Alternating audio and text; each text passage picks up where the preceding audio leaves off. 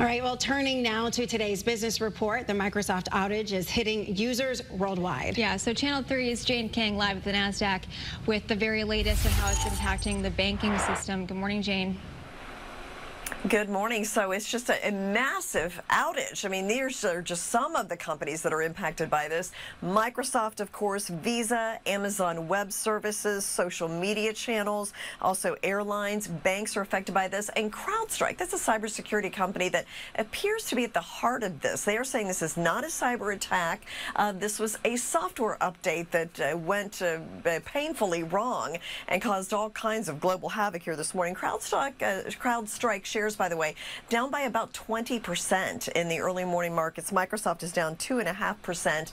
Now, there are reports they are trying to roll back that software update, but that could take several hours for that to actually take place. It's unclear how long the ground stop at the airports will take place. CNBC is reporting that American has lifted its ground stop, although every airport may not be feeling the impact of that quite yet. The London Stock Exchange to its release of news announcements. So we're keeping an eye on things here. The overnight markets are lower, but they seem to be operating pretty normally.